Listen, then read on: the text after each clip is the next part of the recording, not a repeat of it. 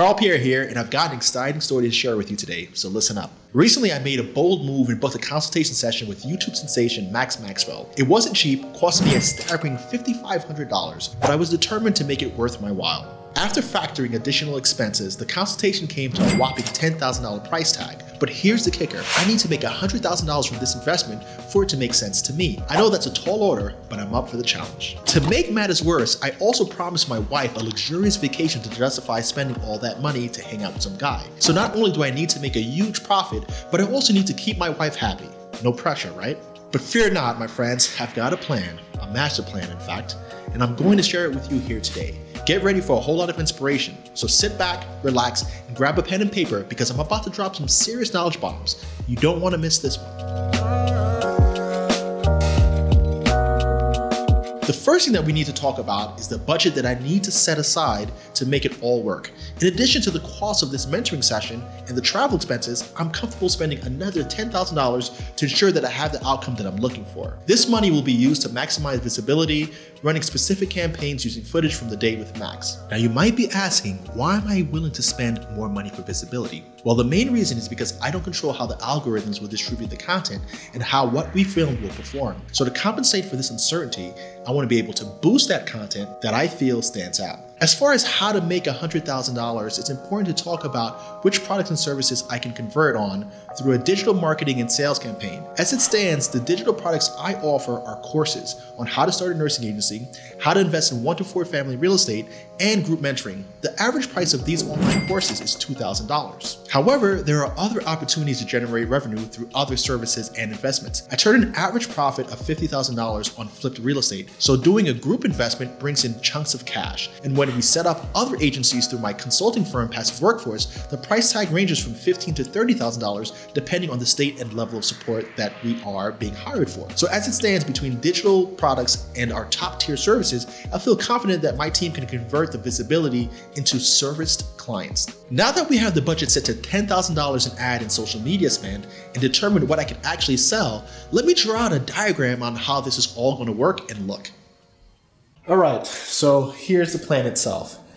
So for my day with Max, we're shooting a podcast.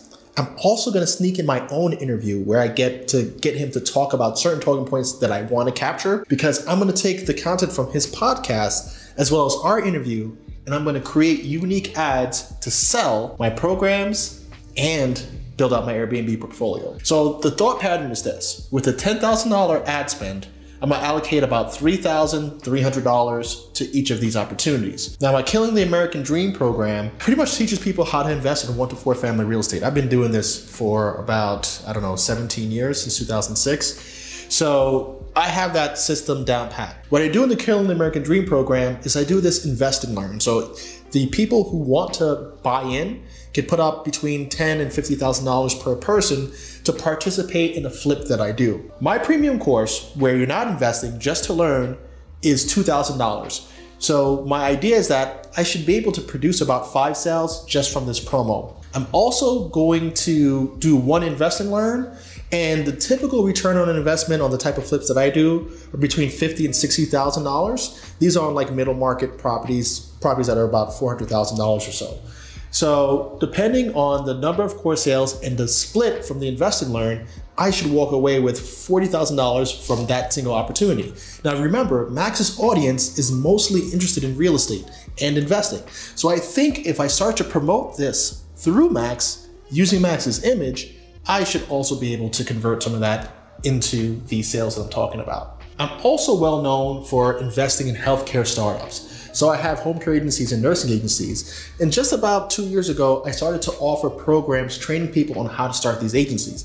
So just like the Killing the American Dream program, people could sign up to my premium course for $2,000. Now I average anywhere from $8,000 to about $20,000 in course sales per month, just organically as it is. So if I were to put some dollars behind this, again, talking to Max's audience, promoting the benefits of owning a nursing agency, that's really the way that I've been able to build my portfolio out, is taking profits from my business and reinvesting it into real estate. By showing them that same technique, I'm sure there's a couple people who are healthcare professionals that are gonna feel a lot more comfortable investing in a healthcare opportunity than they are in real estate.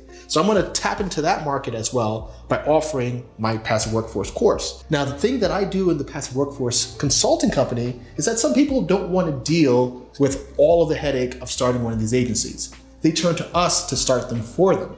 So we have a turnkey program that starts at $15,000 depending on the state that you're in, where we set up everything for you. So if you're looking to start a nursing agency and you don't want to do all the legwork because you're working full time and you just don't feel like you're going to move fast enough, there's people who opt up or actually upgrade from the premium to turnkey, where we handle it for them. So worst case scenario, that should generate another $40,000 in revenue. So already more than halfway to where we need to be. And here's the kicker. The Airbnb project that I want to take on, I want to get 12 more units. So I'm really looking to get a boutique hotel that I could turn into this Airbnb opportunity. I have triplexes now, and if I had to break it out into 4 properties, I will. If I have to get 4 properties to meet my 12-unit goal, so be it. I'd rather it be 1 property. But either way, based on how I assess deals and the way that I go into deals, I need to have at least 30% equity in my deals for it to make sense. So if I do the typical home in Florida, the ones that I invested, we're talking about 1 to 4 properties for a total of $600,000 in equity. And I make about $1,000 a month on my Airbnb rentals in Fort Lauderdale. So if I do this in Naples or in Fort Myers or on the west side where they've been damaged by the hurricanes, I should be able to pick up some damaged properties or even an underserved or underperforming property, modify it, boost its performance, and generate $12,000 in cash flow. So in total, the 1-year return on investment from just doing this alone should produce $750,000 to my bottom line. Now, of course, $600,000 of that is equity, but the property will still cash flow around $12,000 a month for around $150,000 a year, and I walk away with that cash as well. Again, I'm going to be promoting trying to find someone who wants to work with me as a property scout.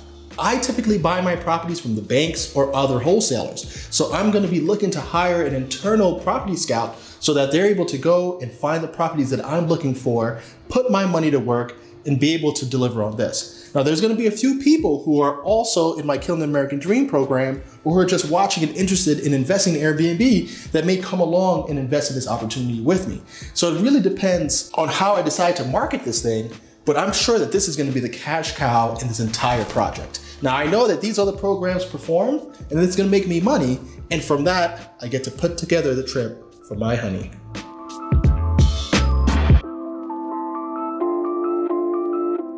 If executed correctly, I certainly stand a chance to benefit in a major way from this exposure, validation from an authority in the space, and by being prepared with a monetization strategy that serves the interests of our viewers. Not to mention the unquantifiable value of what I will learn from Max and being introduced to a new audience.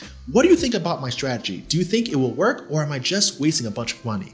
Let me know in the comment section below. If you need help developing a similar strategy for your business, you can always reach out to me and my team at passiveworkforce.com, where we consult startups and growth stage businesses. If you want an example of how entrepreneurs think and how we design master plans to generate income, check out this video right here, where I give a breakdown as to how Max is making money off of this sort of campaign that he's doing with me.